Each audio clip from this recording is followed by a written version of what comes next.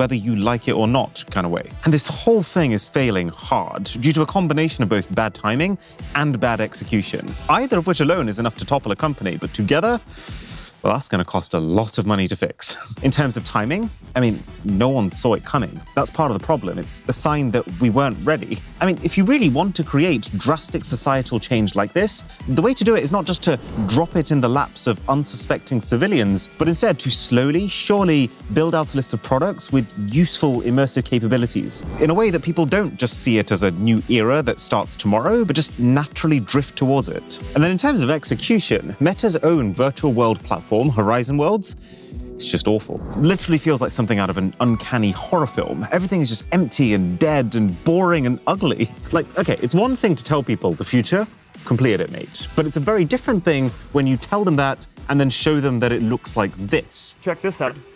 Wow. So that's pretty neat. They talked a huge game about how the metaverse is going to revolutionize work, but I'm yet to see a single useful work product that people are actually taking seriously. And just the fact that in researching this, one of Google's top recommended searches was legs says everything you need to know about how real metaverse interaction has felt. Now, regardless of if the metaverse is ever going to pick up in the future,